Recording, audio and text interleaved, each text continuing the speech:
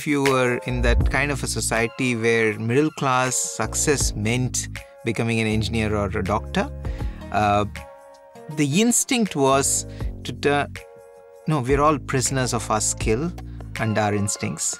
And my instinct from very early days, I don't know why, has been always be looking for choices which are off the beaten path.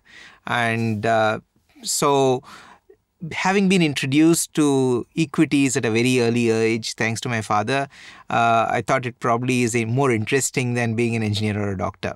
So that instinct has pretty much continued with me through and through over the last 25, 30 years. And in many ways, I should say, stands me in good stead.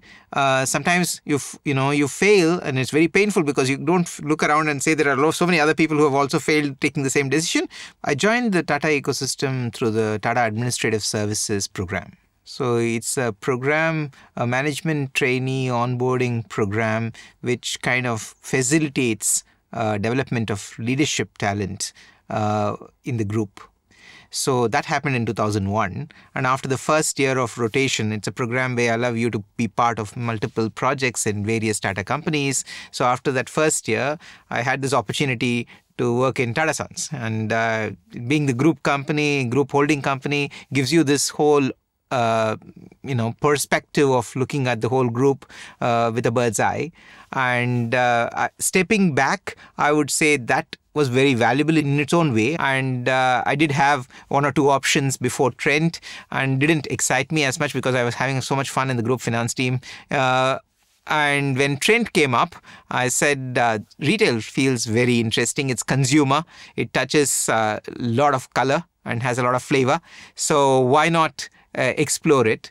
And Mr. Noel Dada and myself were working on a project, and he said, Venkat, would you consider something like this? And then the rest of it is, history. It's a manifestation of putting a proposition in front of a very diverse audience, which you don't necessarily control. And it's far less sterile than being in a B2B kind of space. And that, in summary, is the exciting part. It is constantly changing and constantly relevant to the end customer. And in many ways, I keep telling investors and my colleagues as well that our business is probably 2/3 psychology and 1/3 everything else. And psychology itself is such a fascinating space to play in.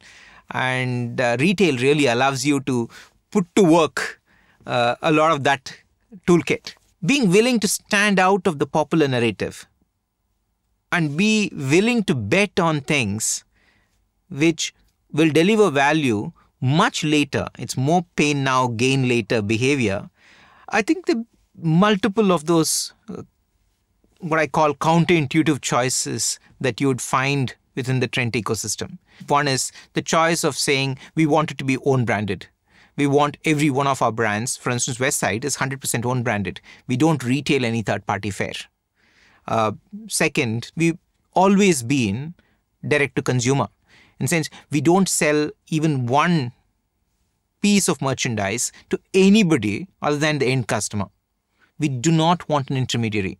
Imagine if you had much wider distribution, and if you had much wider distribution, you'd have much more consumer touch points than what you currently have. You'd have much more revenues and the brand salience would increase. But there are choices to be made and there are implications of those choices. Third, we don't do anything above the line. We hardly advertise. You hardly will find us in the media. Now, it's very counterintuitive. I think it makes Trent different. And once you establish consumer connect, the consumer also relates to that in many ways subliminally. They may not be able to explain why, and that's the whole point. Business is extremely dynamic. And when you're pitching with relevance to the customer every week, otherwise you're not relevant. And the kind of audiences that we engage with, they have very significant amounts of exposure on one side and a significant amount of expectation on the other side. And marrying that is really the trick. So in doing so, I think it's about spotting trends, translating them into product propositions that make commercial sense. So that's one side, the people side of it, of finding it. And then the execution side. Imagine if you were working with Westside and you had an eye for spotting trends and converting them into product propositions that resonate with our target audience. That's great.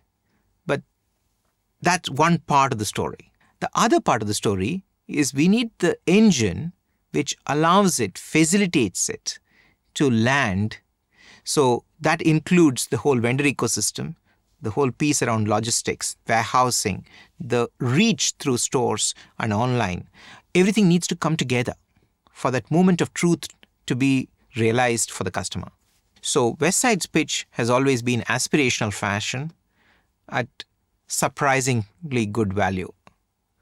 And it's not about discounts, it's not about promotions, it's not about offers. And that's why we want to get the price right at the first go.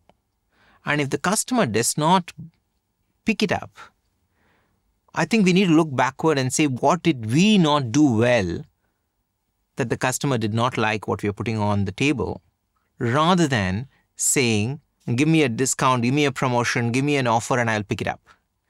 So willingness to stay with the discipline of saying, let's make relevant product land is been at the heart of Westside. And let's not do a lot of gimmicky stuff which games the customer to turn around and spend money with us.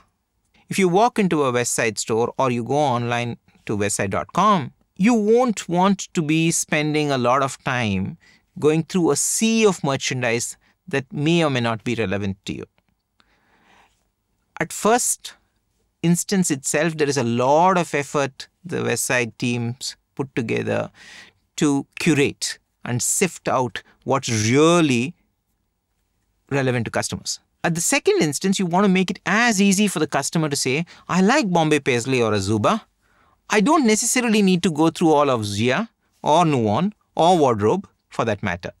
That whole attempt is to simplify for the customer how she selects.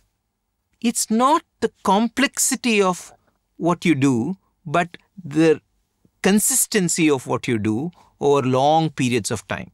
And that is the essence of what Westside represents. You want to put the customer first and say, we want to deliver relevant fashion every week. And you need to be able to do that consistently over very long periods of time, because you've established a bunch of disciplines as a business that you will stick to. And I would say Westside is the heart of what defines trend, and it's kind of allowed us to build the overall platform on the back of Westside being a big learning playground.